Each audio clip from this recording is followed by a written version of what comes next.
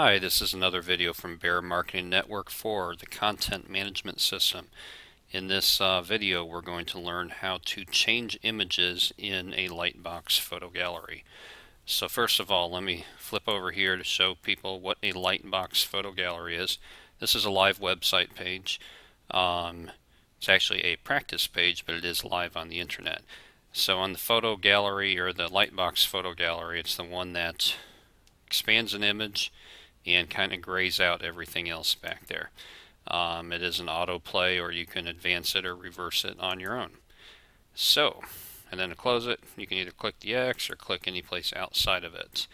But again, that is the Lightbox photo gallery. Okay, we're going to switch back to the content management system. This one has already been logged into, and this is the Site Actions page. From here, we click on the sitemap. We're going to go down to the practice page. I'm going to zoom in here for a second so everybody can see the number of pages available for editing here. But we're going to choose the practice page. Let me zoom back out and click on that. The page we just looked at is the page we're going to be working on. So as you'll see, if we scroll down here, there are editing bubbles in a few text areas where you can just go in and modify the text. There are editing buttons around some of the pictures. So if you watch closely here, let me zoom in, you'll see as I move from one picture editing bubble to another, it is slightly highlighted around that picture. So you can tell which picture that you're working on. There's a few places where the bubbles get kind of crowded, like right here for instance. So you really have to pay attention to, when you hover over it, which picture it applies to. Let's go down to the bottom here. Let's say we want to add an extra picture down here, first of all. So what we're going to do is we're going to hover over the closest picture to it. We're going to go hover over the bubble, and you're going to see some choices pop out here for duplicate, remove, or move up, or move down. Actually, let me zoom in on this so you can see that better. Again, it's duplicate, remove, move up, or move down. Okay, I'm going to zoom back out here. So what we're going to do is duplicate this last picture here. I just click on the green plus button, and boom, there we go. We've got a duplicate picture on the bottom down here. But let's go ahead, the new image we created, let's change that image to something else. So we click on the Edit button, and what comes up is this screen here. At the top, this is the important part, it has Change Image.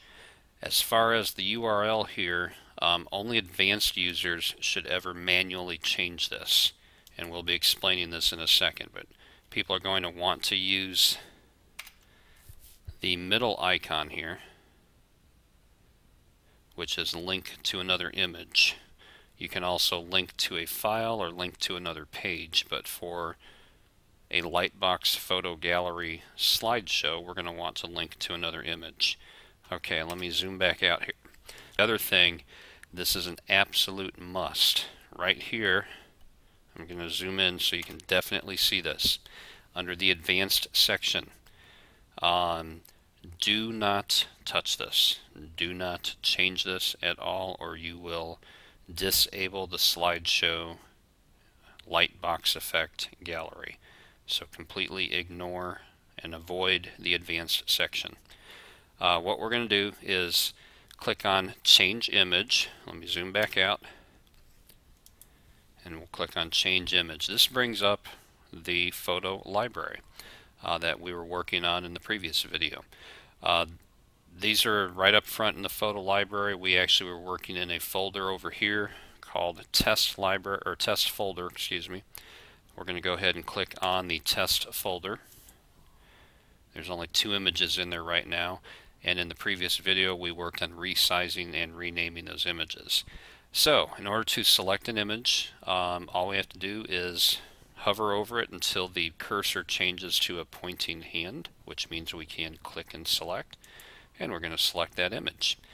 Now, what happens here is there will be a kind of a running dotted line moving around this. And what it's doing is taking the proportions of the thumbnail images in the original gallery. I'm going to switch to another screen here. It's taking the proportions of these images right here in the thumbnails, and it's applying it to the large image. I'm going to move back to the Content Manager. You don't want to change these if you can at all help it, okay?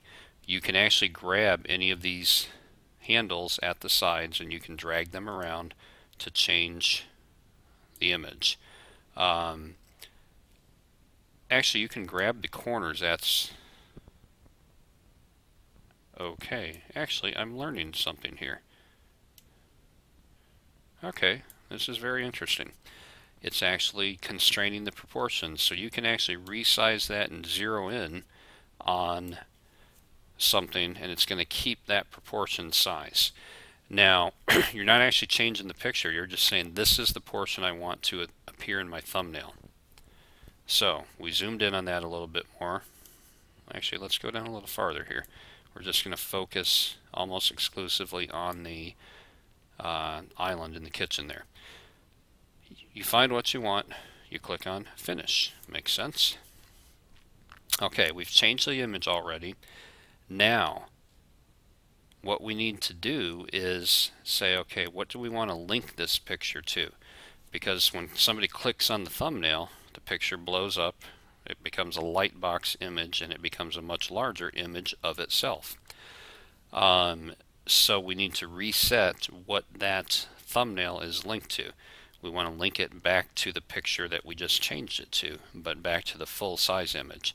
So we're going to click on the middle icon over here, which is, as you can see, the link to image. Again, do not manually change any of this information unless you are an advanced user.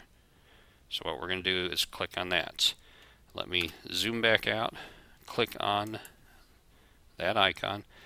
Again, it brings us back to our photo library. Our image was in the test folder, and it was the island here. We just click on it again, and it changes the location here, the URL of that picture. Don't mess with that. It's got it right. I forget what's under Show Advanced. Oh, okay. Let's find out here. This is the title, and that's what we put in the title box. Let me zoom in so you can see that. Again, do not mess with this item here, the REL section. But you can, if you click on the advanced, you can change the title. And I just put in this as title so we see where it's going to show up. Okay, we click out of, I zoom back out. All we have to do is click on OK. And you'll notice here that the image has changed to, what is this, the kitchen island there. So it's as simple as that. You can repeat the images and then change them. You can delete images by clicking on Remove. Let's say we want to move this one farther up on the page. Every time you click the move up, it's going to move left until it can't move left, and then it'll move up. So we just moved it 1. We just moved it 2 to the left. Here's the kitchen island. If I go up here and I click move again, it takes it up to the next row. If I click left or click move up again, it just keeps moving. So it moves it left, left, left, and then up, and then left, left, left until it gets to the end of the row. So now the island is all the way up here in the 3rd row, 5th spot. Okay, at this point our options are, let me zoom in over here, just as in the other videos, we can publish or we can save it as a draft. I'm going to zoom out and go ahead and publish that.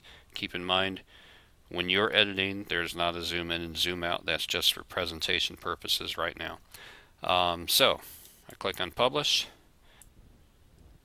and wait for it to publish that page. Okay, we're going to zoom in up here, top left. you'll see it says the page was published and it gives today's date. I'm going to zoom back out.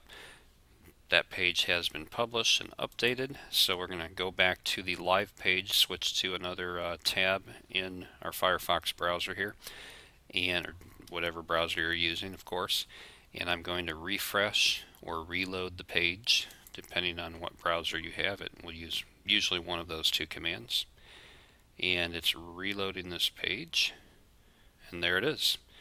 Here is the kitchen island that we just created a picture for. Obviously this is a bathroom gallery. I just put in something very different so it would be easy for us to spot. So we go ahead and click on that. Again, we are on the live web page. It will blow that picture up and make it a lightbox effect by kind of graying out the rest of the screen. And as you see here, it is a slideshow, so it is changing on its own. And that's all there is to it. Let me go back to the content management system. We want to go back up to the top right and click on close. And that'll bring us back to the site actions page. And that's all there is to it.